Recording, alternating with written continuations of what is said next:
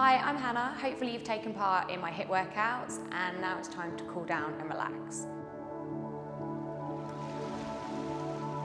The first thing I want you to do is just lie yourself down on the ground. You're going to take a big stretch. Take those hands up over the head and I want you to point your toes and make your body as long as you can make it. Just focus on some nice deep breaths here for me. Just stretch and breathe. Okay, then gently pull your hands down to your sides and just gradually pull your knees in and then try to relax those shoulders onto the ground. From here, all I want you to do is just let your knees gently rest down onto the ground and just feel like you're stretching through your lower back and a little bit through your hips. Just keep relaxing into the floor as much as possible and just let those arms relax as well. And I just want you to come and go to the other side, just gently changing through, just turn that head and just relax. We want to make sure those muscles feel like they're recovering after that training session.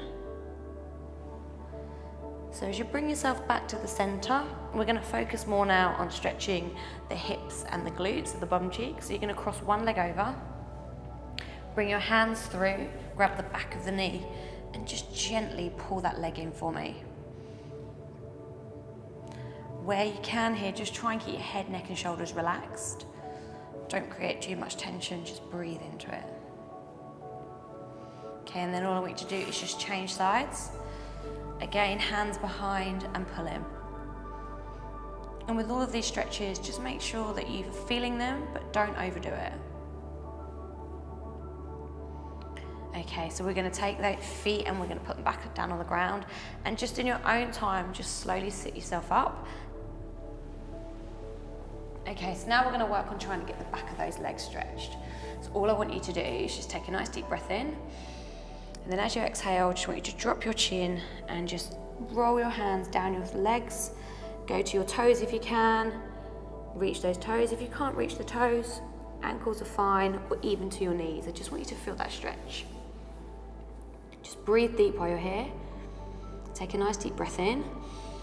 And then as you breathe out, you need to lift that chest. And that will just feel a little bit more intense in the back of those legs. Okay, bring yourself up to a nice seated position. Just relax the legs a little bit.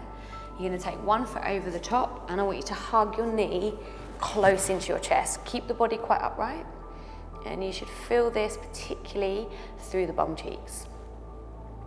Try to keep the shoulders relaxed, and again, just breathe easy.